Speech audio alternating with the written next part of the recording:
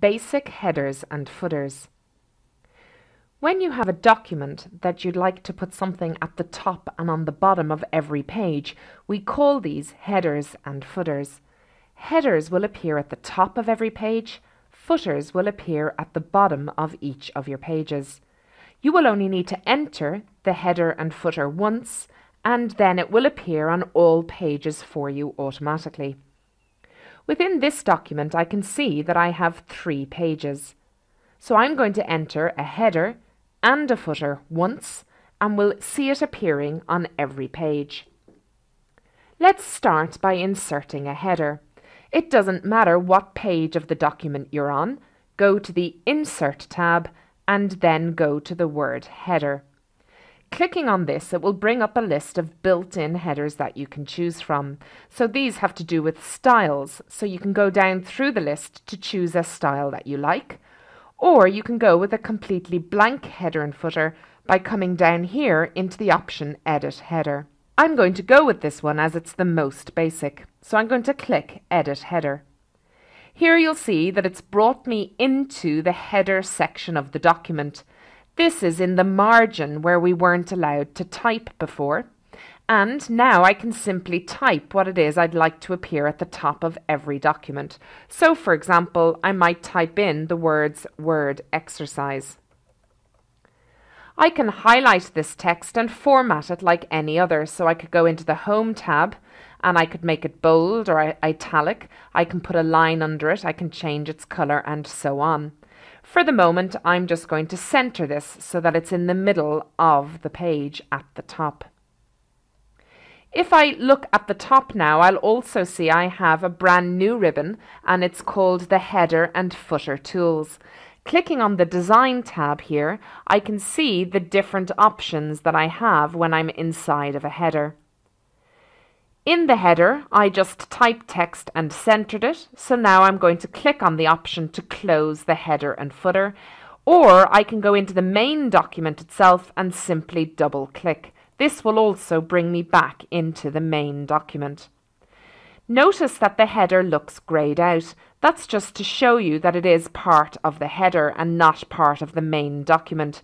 When you print it, it doesn't have that greyed out effect unless you've actually changed the colour of the text to grey. Double clicking on word exercise brings me back into the header. Double clicking on the main document brings me back into the main document. So I've entered the header once, and as I scroll down, I'll see, however, that the header is in the top of every single one of my pages in this document. So let's do something similar now with the footer.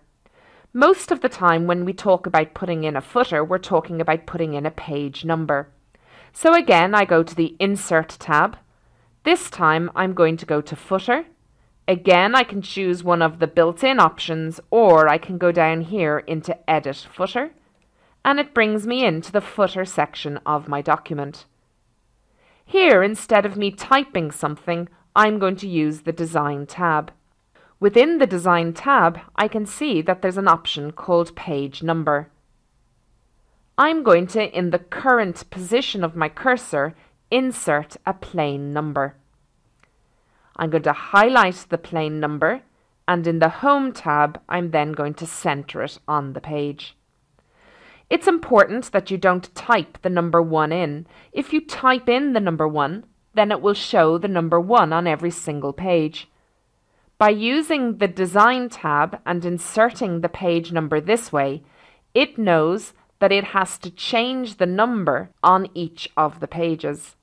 If I highlight the number that I've inserted, in that same drop-down menu, there's an option to format the page number, and I can choose, instead of numbering them 1, 2, 3, for example, I can choose Roman numerals, or I can choose A, B, C as well. I'm going to leave this as 1, 2, 3 and press OK. So once again, I'm going to close the header and the footer, or I can double click to get back into the main document. So on page 1, I'll see the number 1 down here, but as I scroll, I can see on page 2 it says the number 2, and on page 3 it says the number 3, and so on. If you want to delete a header or a footer, once again go into Insert, And in the drop-down menu for each, the header and the footer, there is an option to remove each. So here I can choose to remove the header, and here in the footer drop-down I can choose to remove the footer. There are more things that we can do with headers and footers, and we'll look at these features in our Word Level 2 course.